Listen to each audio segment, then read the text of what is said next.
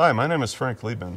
I'm a senior design engineer here at Fluke, and I was one of the principal engineers on the precision IR calibrator that you see right here. If you have an IR thermometer, you would think that the reading is accurate. What if you have two IR thermometers and they have different readings? What is the solution? Well, the solution is calibration.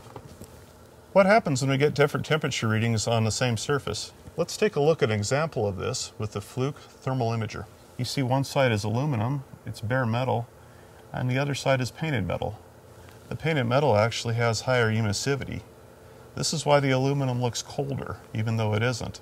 In fact, a painted surface can vary by up to 2% in emissivity. Well, at 500 degrees C, this means that you can have a 7 degrees C temperature difference on your IR thermometer. Now, what does this mean in terms of calibration? What it means is that we need to know the emissivity and be able to match the surface's emissivity with our IR thermometer. This is kind of hard to do, though, because surfaces generally don't have a fixed emissivity.